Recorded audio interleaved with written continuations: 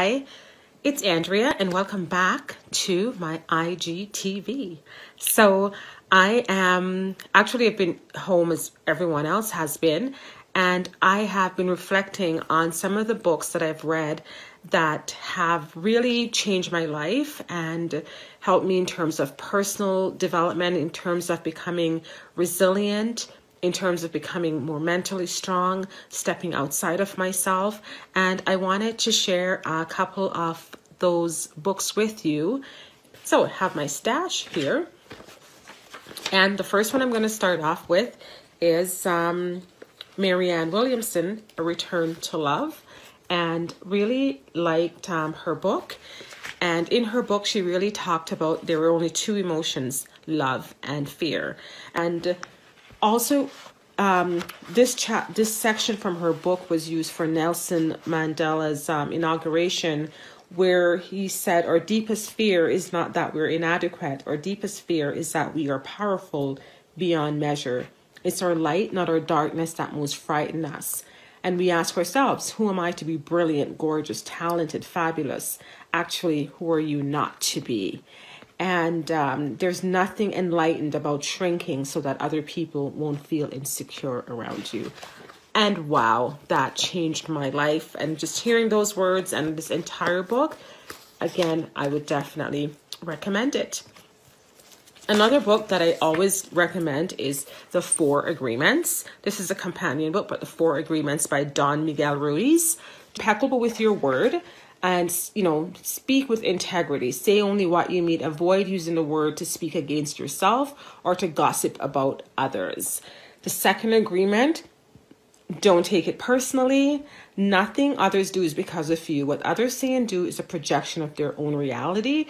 And always do your best. Your best is going to change from moment to moment. It will be different when you're healthy as opposed to when you're sick.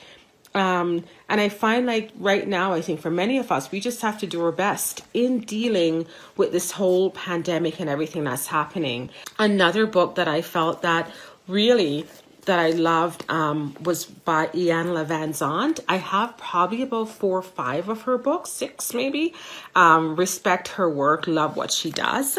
And this one is called The Value in the Valley.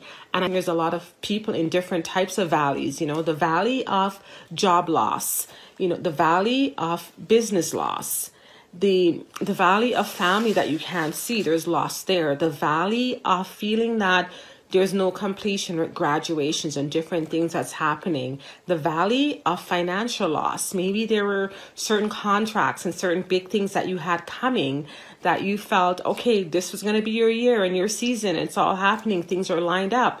And then contracts are being canceled. And financially right now, a lot of people are in that valley. And I think we must figure that out so that we don't go and keep making some of those same decisions. A book that I would actually recommend. And also loved Eckhart Tolle, A New Earth, Awakening to Your Life Purpose, because I feel like when we are on purpose, we can now live the calling that, our highest calling for our lives. So truly, truly like this book as well. This book I used to be a teacher that became an entrepreneur. It's really good. And I found this book was very helpful. And then this one, Excuse Me, Your Life is Waiting. Maybe not as popular because, it's a New York Times bestseller, but really, really good about, basically written, great examples about feelings and vibration.